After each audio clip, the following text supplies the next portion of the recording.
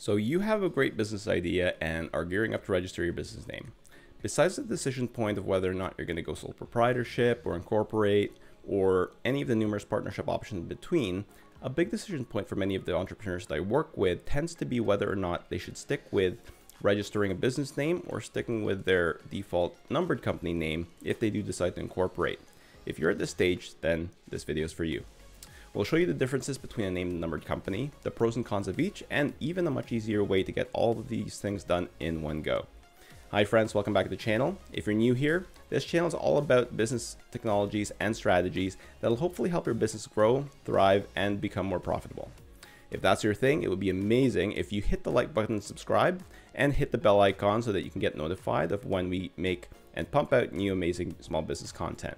My name is Joe, Digital Advisor for Small Business, and this is Rehash Digital.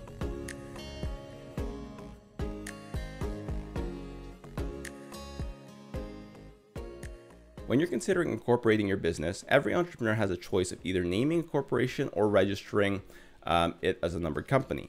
The process is similar for many provinces, but I'll do an overview specifically for Ontario where I'm based, just for simplicity's sake.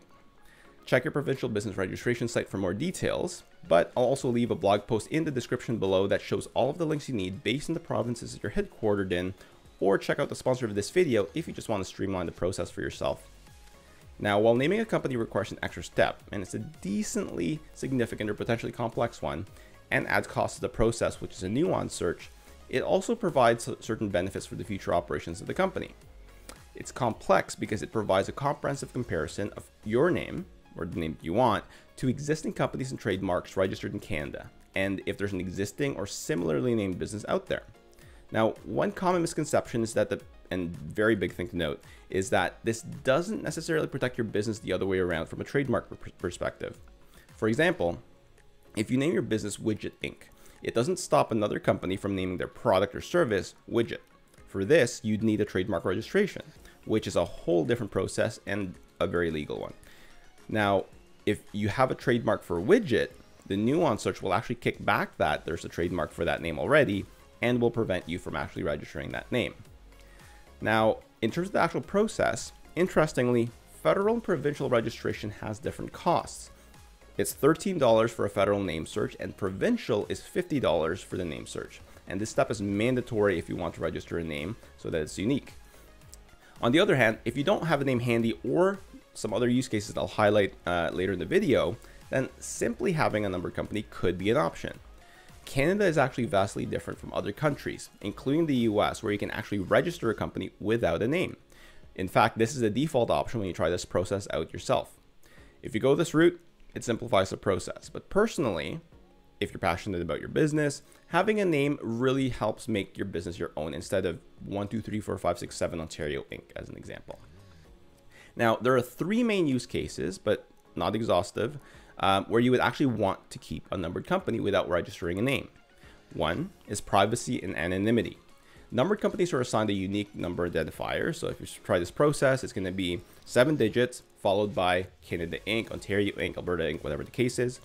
And rather than a name, it discloses the owner's identity. This can provide a level of privacy and anonymity for the owner, as their name is not publicly associated with the company.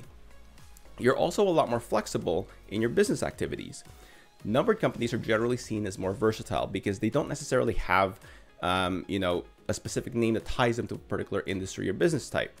That being said, this isn't necessarily a game breaker, as, for example, the biggest hardware company out there, Apple, has nothing to do with what they do or sell. So don't let that hold you back. The third is probably the reason why most people go this route. It's just easier to set up.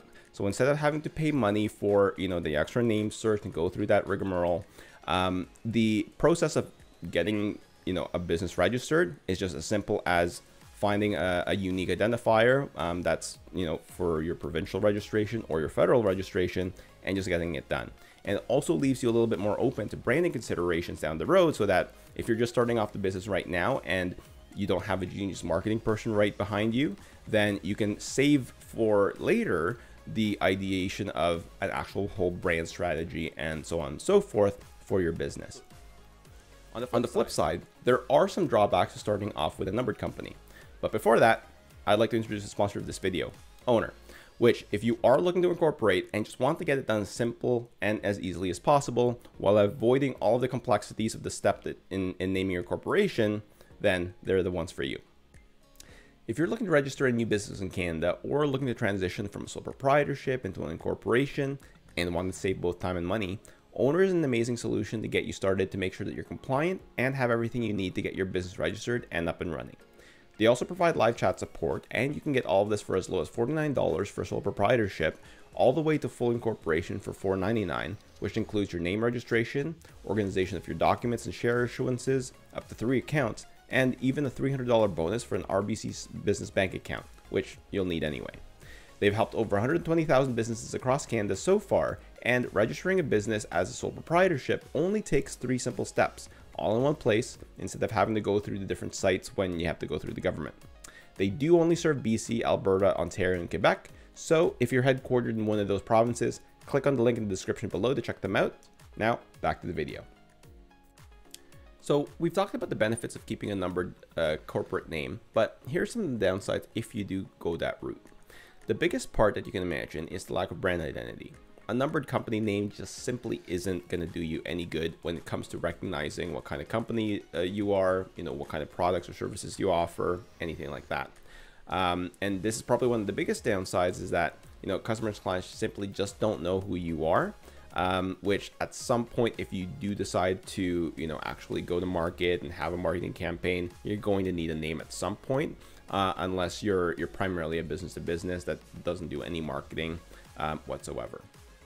Now, the second consideration is probably a little bit more important, and by a little bit, I mean a lot. It's going to be liability. Most business owners don't really want to put a numbered company on their business card, so they may resort to using a trade name or a brand name, which may lead to personal liability for the business owner. If you're thinking about doing this, definitely consult your lawyer if you do go this route.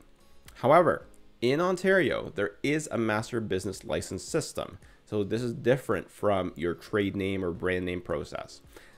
This lets you register a business name under an existing corporation, including a numbered company, and it costs $60 and provides you registration for up to 5 years. So keep this in mind. It does expire. Renew it. And this does let you get around this a little bit.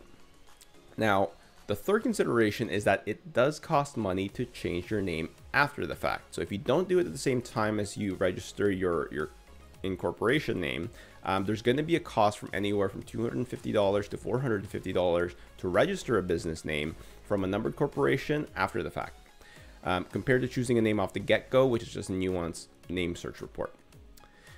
Now, the last one, and something I've personally experienced, is actually human error. And what I mean by that is that when you're dealing with other businesses, you're registering for services, things like that, you have to give your business name. When I was working for a major telecommunications company here in Canada in the past, businesses that needed to get services with us sometimes used the number company name as their business name. And let me tell you, it's very easy and significantly easier to make mistakes when reading out a string of random numbers instead of an actual notable name. This goes doubly as important, especially if you're dealing with obviously contracts or legal documents, which then creates problems down the road when you're trying to create binding agreements. So all in all, for the vast majority of solutions and situations, it doesn't really make sense to stick with a numbered corporation name. If you do it right off the get-go, unless you're in one of those situations where you simply just need the flexibility or the privacy or anything like that, just get it done right away, right off the get-go. Register the name. If you do need to change the name in the future, it's going to be very similar to the process where you change from a numbered company name to a named company name. But it's a tiny fraction of the risks that you're going to be facing if you fall into one of those situations of the downsides I mentioned above. And that's it. Hopefully this video was helpful. If you have any feedback, or if you have any questions or stories even related to the experiences that you've had in registering or incorporating your own business, and that share them in the comments below, help your fellow entrepreneurs. Also, if you like this video, please consider subscribing to the channel. It would be immensely helpful for us as we continue to create more and better content. If you have ideas for content you'd like to see us cover and research, please post them in the comments below as well. We also have a wealth of information and resources on our website, so check out the links in the description below. And thank you for watching. This is Joe, and we'll see you in the next one.